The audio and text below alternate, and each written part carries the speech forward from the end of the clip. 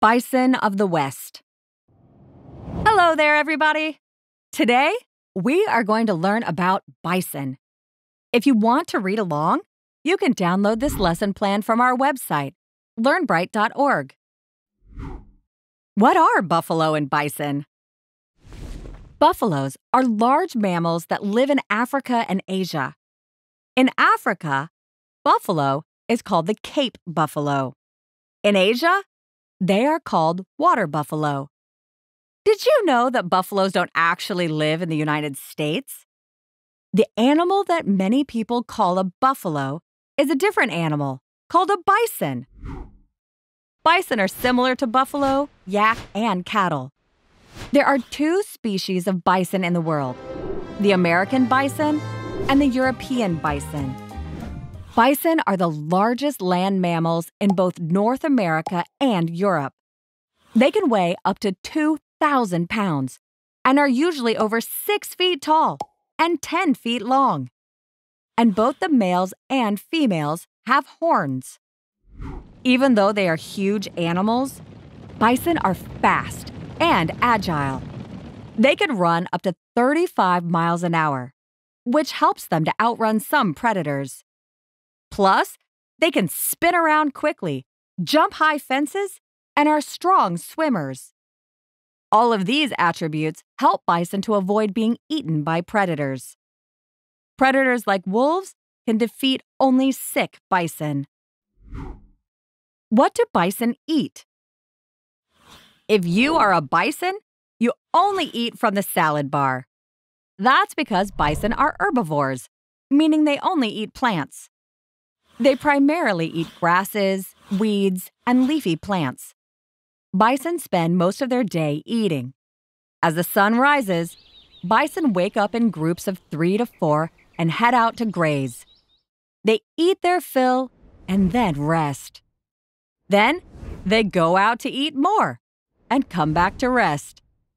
Then again, they go out to eat more and return to rest.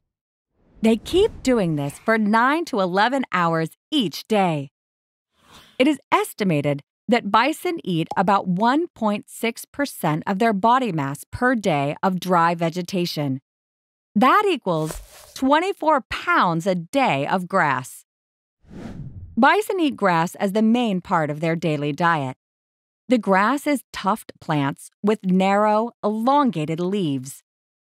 They also eat forbs, which are plants with broad leaves. Most people call forbs weeds or wildflowers, depending on their perspective. And now and then, bison will eat browse, plants with a woody stem.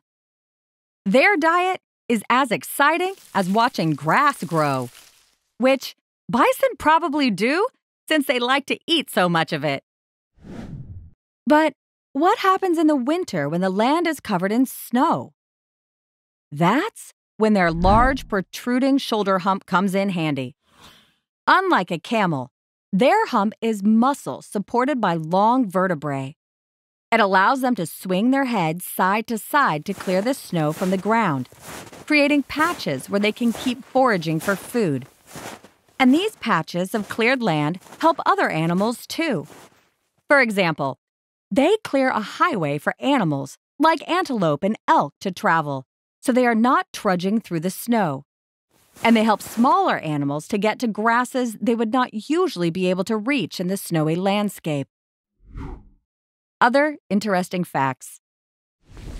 The scientific name for a bison is bison. Actually, it is bison, but you can call them bison for short. They are of the genus Bison, the species Bison, and the subspecies Bison. Historians believe that we began to call them buffalo because of the French word for beef, boeuf. Today, Yellowstone National Park is the central place where American bison continuously live with protection by park authorities. The bison in this park are super special because they are descendants of the original early bison that roamed the grasslands. Plus, at approximately 5,450 bison, it is the largest herd on public lands. The bison freely roam around the park and some parts of Montana. Yellowstone is one of the last places where wild bison roam. If you ever wonder how a bison feels, check out its tail. The bison is calm and chill when it hangs down and swishes naturally. But watch out if you ever see a bison tail standing straight up. It is getting ready to charge. Bison are moody, so always be careful if you are around them. Every year, accidents are caused by people getting too close to bison. It's great to love the bison, but love them from a distance. Why are bison important to the environment? At one point in history, 30 to 60 million bison roamed North America. They helped shape the landscape by grazing grass at different heights, providing bird nesting grounds, and creating wallows. Wallows are made when bison roll around on the ground and pack down the soil into depressions. Wallows fill with rainwater and provide pools for amphibians and drinking water for other wildlife. After Europeans settled in America, the bison population was reduced to only 500 animals. Many were hunted as a sport or killed by pioneers as they moved west. Around 1868, President Grant wanted to force the native populations to move from the land because the government wanted to settle and build railroads in the western plains. Grant authorized the military to kill bison and encouraged hunters from all over the country to rid the area of the bison. He believed the native populations would move if their primary source of food and clothing were eliminated. One famous pioneer, Buffalo Bill Cody, in 1873, claimed to have killed more than 4,000 bison in 2 years. Settlers would sometimes hang out of train windows and shoot the bison as they traveled on railroads. President Roosevelt helped to save bison from extinction. In 1883, he went on a trip to hunt bison and realized how amazing the land was out west. So he formed the American Bison Society with William Hornaday to save the disappearing bison. Because of their efforts, bison now live in all 50 states. Learning about bison is pretty interesting. Let's see what facts you remember. True or false?